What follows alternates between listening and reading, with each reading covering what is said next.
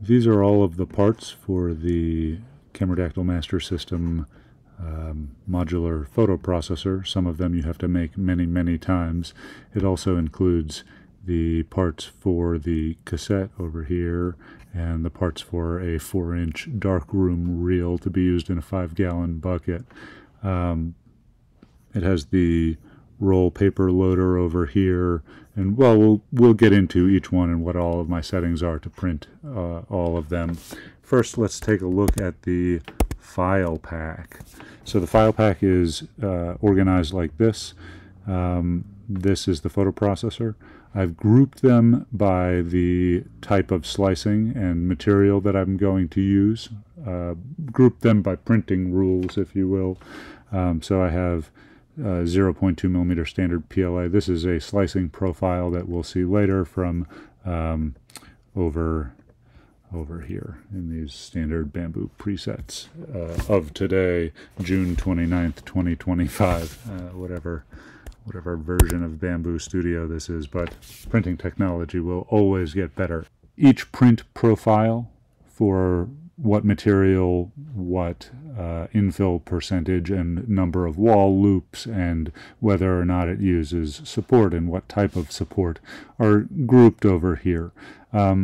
Secondarily, there are these other extra files for 4-inch reels, which are then grouped as well. These are only printed one way. For the cassette itself, these are printed 2 different ways. We'll get back to the cassette in a second. And then for the roll feeder assembly. Further down, you'll find a few folders here, which are multi-STL components. This is actually a hard one to see, but let's look at, well, we'll go back to the cassette. We'll look at the bottom of the cassette. So the graphics are these. I don't know if you can see here, and then the cassette bottom itself is here, and it has the cutouts, and those are matching. So like when I load them in Bamboo Slicer, I have 2 STLs that nest. I'm just going to, let's just, for the fun of it, load these 2 STLs together into the slicer. And every time I pick multiple items, it asks me if I want to load these files as a single object with multiple parts. Usually I click no, but this is one object, right, with different nesting parts. So I click yes, and now it gives me these 2 objects. And so if I look over here at the plate information, this object has sub-objects, and so I can isolate the graphics or just the object itself. And I take the graphics and I'm going to change them to 2, which is white PLA, and then I can lay this on its bottom. Back to the file structure for a second. Yeah, within the file structure you have the roll feeder, the cassette, and the 4-inch reels, and then also each of the slicing profiles. So we're going to come back here and take a look at these guys. Where does plate 1 start? Oh boy. Looking at how these are laid out, plate 1 through plate 7 can be printed in standard PLA. And so if we look at all of these plates, these are the files that come from, let's see here. Okay, so these are the files here on plate 1 through 7 that come from this, oops, not that, yep, this first 0.2 millimeter standard PLA. These are all of the STLs you see laid out here. Let's look at plate 1. Pretty simple. The only thing you got to do is lay them out like this, or if you're using Bamboo Slicer, I'm going to include, this file with everything laid out nicely. But this is all number 1, set to generic PLA. The global presets for this slice is basically 0.2 millimeter standard PBL X1C. That's the thing. A lot of these components necessarily are part of the light baffling system for the processor. They keep it dark, so no clear, obviously, but a lot of filaments glow. And so most of these I would recommend that you print them in a dark gray or a black. It tends to have more light blocking abilities. Some of these components can have a colored top, so I often print the tops of these components with a color. You can do that. I'll just quickly select this object and give it a color by height range, and then just boop, maybe I'll give it a 0.6, yeah, 0.5, that's good. Boop. I make sure that there is one layer in here at least of black or gray, whatever you're printing in, but then you can print this top in white or light blue, red, whatever. Anyway, that's how I have the colored tops for a lot of these processors, is just through the bamboo painting. It's not a separate graphic in the same way that I made the graphics for these cans, and later on we'll see some of the graphics in the roll feeder. We're not going to go through right now what all of these parts are. We will look at them with our real eyes and hands and look at the actual parts when we assemble them, and we'll talk about what they do. It'll be a little bit easier than just looking through, you know, random geometries right now in computer land. Okay, so plates 9 through plate 18 over here. So 9, 10, 11, 12, 13, 14, 15, 16, 17, 18. I missed one. Anyway, 9 through 18. All of those plates are no support carbon fiber PETG. Now, it needs to be PETG in a lot of these components because of its higher melting temperature. A lot of these are drier components, but also a lot of these components are necessarily PETG because of temperature, and they need carbon fiber because of light resistance. PETG tends to have a more translucent printed appearance with the non-carbon fiber variant, and so the carbon fiber ones have plenty of filament. They're very nice and dark. So all of these, it's important to print them in carbon fiber PETG.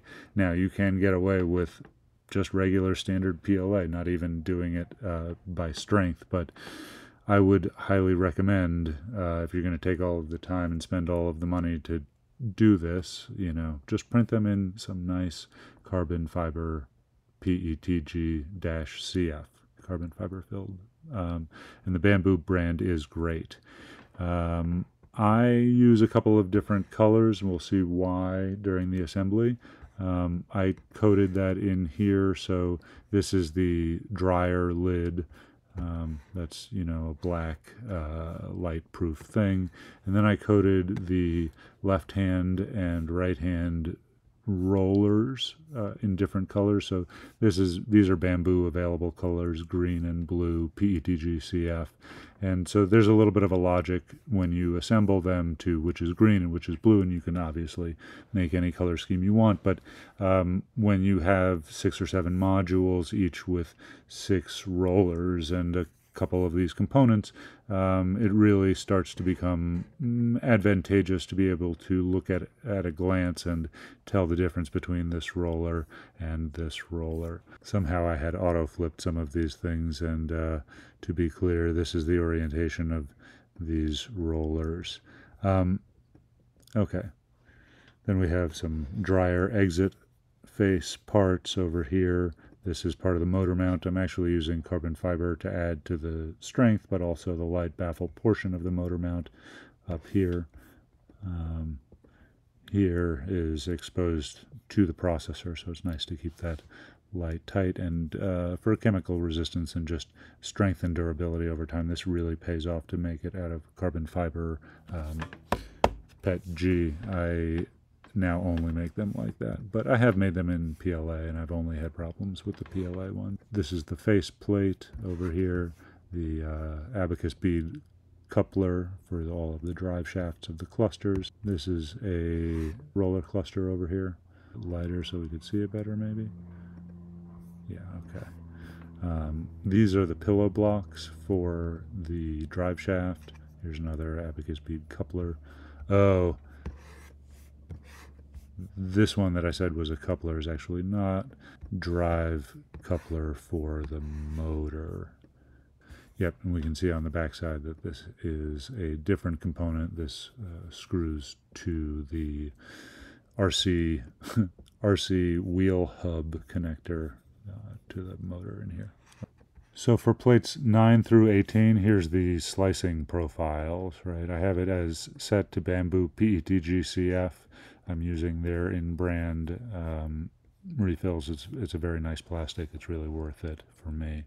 The preset is 0.2 millimeter strength. That's their preset. And that's it. That's how you print those objects. Cool. Now, the next couple. Here we have the tub, right? This is each unit of the processor tub, and this is the dryer version of that. This is a one-piece version of this guy, and it has to be printed along with the dryer cluster with support. Oops, all of these are objects that require support, requires two component printing to get a really nice smooth job. You could do it with one filament printing, I'm sure, with a clippers and a sanders and a file, yada yada, but this really is where the bamboo kind of where the bamboo really shines for me is being able to print some structures with some crazy overhangs sometimes and get away with it. I guess you could have done this in a more multi-part sort of way. You know, this is the dryer cluster. Obviously, it needs some support from here to here. This one-piece dryer adapter has support only around the edge here. The tub here only uses some support within this hole for the overflow, and this dryer tub uses support in the same way for these much larger air outflow ports. Let's just take a look at how I set up that support. So I'm going to go to support, enable support. Let's look at this tub as an example. The important part, I use a lot of these defaults unless it gives me a reason not to. The support raft interface, I want to set that to, click up on this plus to generate a new profile, and then I want bamboo support PA. Yep. And I'm going to make this, we'll just make it, I want to make this into support PA. Yes. And it's a really good support material. You don't use a lot of it, but it breaks away from this carbon fiber PETG, which is important. So let's just look at one slice of this guy and how the support looks. So, yep, it's just got this breakaway support at this layer and right on top of the bottom layer there. That'll be important. Also, these tubs are interlocking and there's a lip up here, and so we have a little bit of support material right there. And let's just take a look at how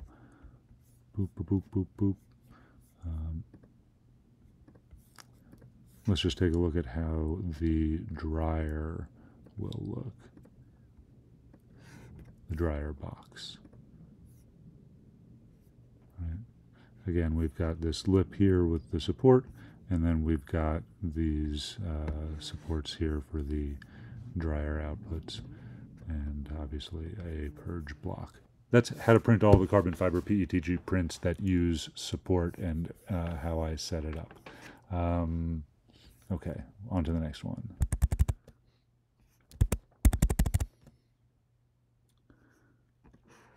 Okay, one thing that I did not say before, which future Ethan cut this into the beginning of this segment, the original PLA prints, I print with the profile of Bamboo X1C and a textured PEI plate with no treatment to the plate.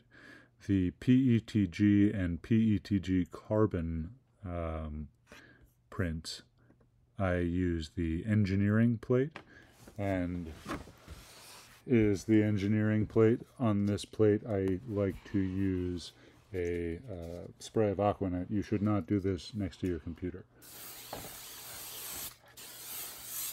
Good.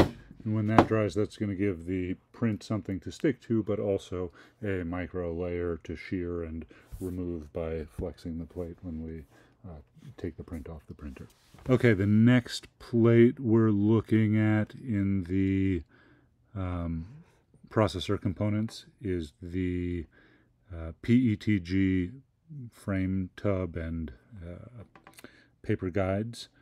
These guys are made out of any old PETG, although this section is part of the light baffle component of the processor, so I would print this in black, at least in those process steps that need to be light tight. In the dryer tank, this could be, let's say, a orange PETG, but I made this orange so that we could see it here. I also print this on the engineering plate and also use Aquanet. This brand Aquanet is great for 3D printing. Okay, now we're looking at the roll feeder components. These are printed out of PLA and should be on the textured PEI plate, and I'm printing them for strength. Okay, this housing is actually two STLs. They came in a file together. It's the roll feed body and the indicator mark, which is in red PLA, or you can make it whatever color you would like. Plate 28 is some indicators and lock buttons. They can be printed in any color. I print them for strength in PLA. Plate 27 is the inner cores for the Master System 4-inch roll paper cassettes. They're also the 35mm feed cartridges for loading black and white or color film into the processor, so we'll need to make some of these. These are made out of regular standard PLA, but I use standard discard modified values, and then we're going to enable support, and this support we're just going to use any PETG. We can take a look at what that looks like when it's sliced. Basically the only spot you're going to see it is this indentation here, this mat of orange PETG, and then the rest is PLA support. Anyway, you can print these heavy duty or light duty, it doesn't matter. This cassette opening tool wrench and this cassette lock button can be printed with no support at standard PLA printing. Same deal with the 4-inch roll paper canisters, but those are multi-material print. The front and rear knobs and faceplate of the roll paper mechanism here and